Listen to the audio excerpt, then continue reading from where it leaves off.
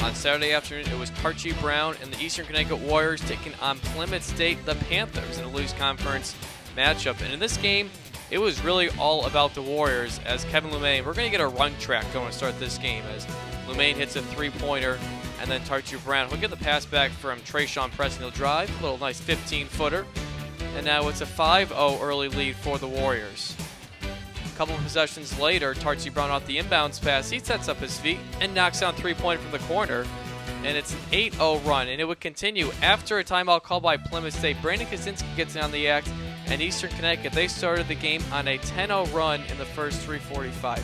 We jump to the second half as everybody's getting involved. Matthew Sterner gets in there. Dante Christian off to Brendan Young, who's wide open in the corner. He knocks down the three balls. Eastern, they win this one easily, 88-57. Next up for the Warriors, Western Connecticut on Wednesday night.